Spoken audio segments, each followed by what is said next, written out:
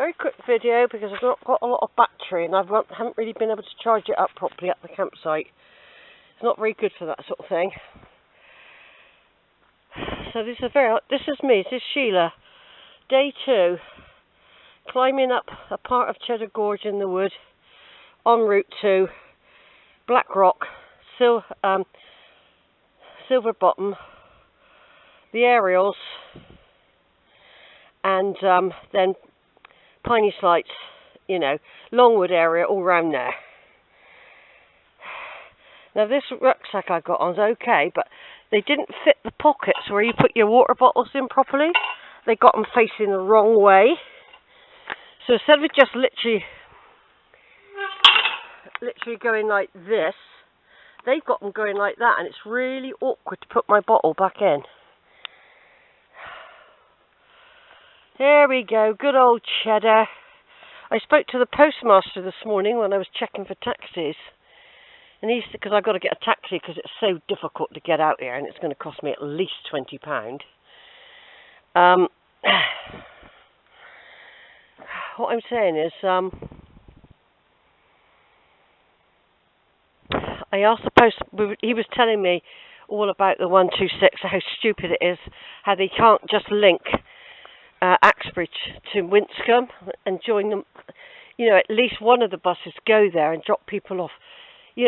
Apparently it's the two councils are doing this, but neither of them are back off. They won't do that one link, and it's causing aggro for everybody. This Westlink thing's ridiculous. You can't be spontaneous. You've got a book, and you don't always know what time you would want to come back. It's too planned. I mean, when you've got a proper timetable, you think, oh, I'll get the 4, I'll get the 5, or I'll get the 6. With this, my phone's not working properly. I can't text at the moment. I've got to take it into a shop and let them show me how to get the text part back. So anyway, a short video. I'm at the top now. I've just climbed up from Cheddar. I'm just doing a bit of water loading early in the walk. You never leave it. You do the loading early. Same with running.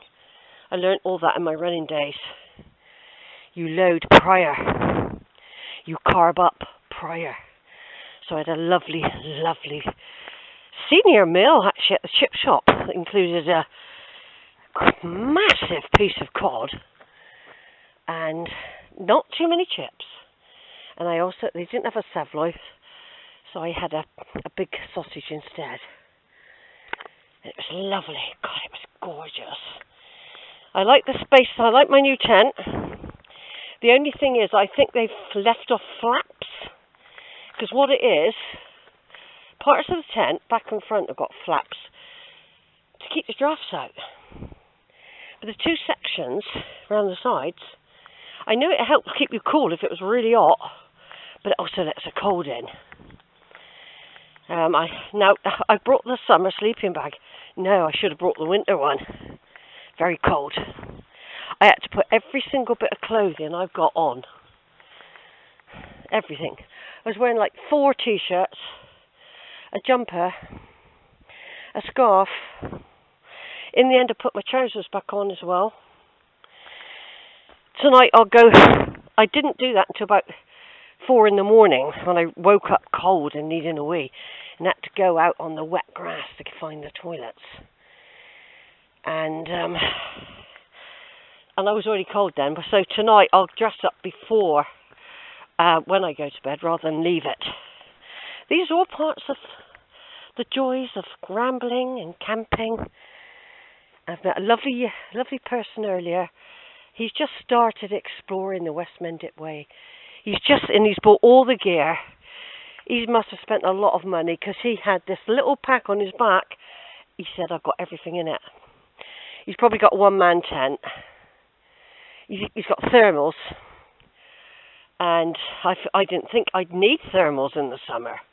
Now, last year in the heat wave at Porlock, it was a bit nippy, but it was a heat wave. I went away in a heat wave. But you could still feel a bit of a chill. But here, no, I was a bit worried for myself, actually. Anyway, I managed to get back to sleep again once I'd wrapped myself up and cocooned myself in this very lightweight sleeping bag made of silk, which made me slide around a lot. It was so mobile. So it's a nice little site. I pitched my tent, lovely, there was no rain. And this is the main walk of the whole visit. It's taken me a long time at the moment getting up the hill. I've got a lot of walking to do yet. Over and out, everyone. This is Sheila. Not a lot of battery. I've got the charger, but I'll come back on later when I've got right up the top. Over and out.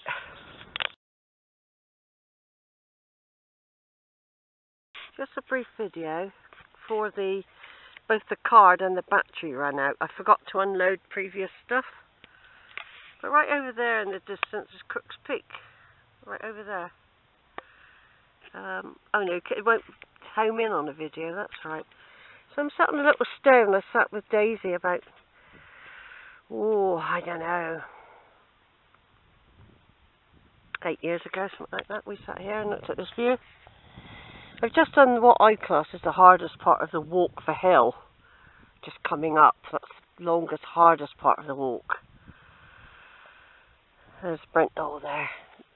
Glastonbury's behind the trees. In the winter you can see Glastonbury easily. Draycott's lights will be behind. You can't see them at the moment. Of course Cheddar Gorge is there.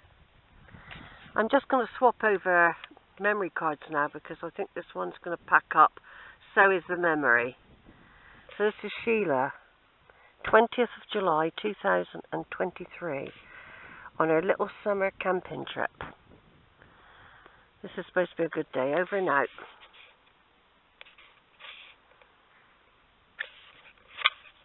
Right, I'm expecting the battery to go over any minute. It's flashing now to warn me.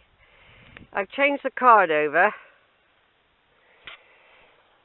So, but I'm on the north side of the gorge in the peak of the summer, so you've got all the ferns, everything is green, and you can't quite see as much as you can in the winter of the gorge in a way. Well, you can see it. This is the gorge. I've put some spray on to repel any possible ticks and mosquitoes and gnats and all that. It's keeping them away so far. Anyway, I stopped back there and had a lovely little snack and some water and just got my breath back. I did put I've had to use the inhaler quite a bit. The pollen counts are very high. So look at that lovely gorge, look at everyone. And as you know, I have taken photos of this for many years now with different cameras of different quality. This one is not an excellent quality one, but it's great for size and weight. It would have been really, really hard work taking the Kodak, which is so bulky. I mean, the Sonys were alright, they would fit in my pocket.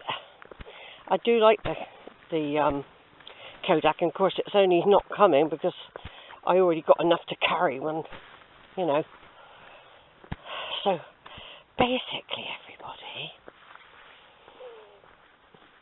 I'm over here at Cheddar. Now, it took me quite a bit of time. The hard work was done going up the hill. Coming out of Cheddar and up, that was the hard, really hard bit. There are shorter hills I've got to do later, but that took the longest, and I deliberately went slow. I didn't want to get too breathless. So, as people probably know, I broke my wrist off. It affected me, actually, in lots of ways. But my wrist is doing alright. But my old knee injury from falling off a ladder putting curtains up, that always aggravated in the summer. It settles down in the winter when I don't do the long walks. So that's had a good dollop of Voltro gel. And it'll get another big dollop tonight. Now, I was just talking to a person, various people actually, saying that's supposed to be getting colder at night. So if last night was cold, it's going to be colder tonight. So I'm taking extra precautions tonight, and I'm doing it right away, rather than wait till 4 o'clock in the morning when I'm already cold. It's harder to warm up then.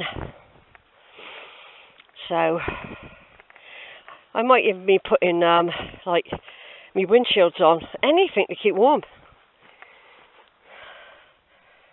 I always thought I ought to get thermals, really. You can get lightweight ones.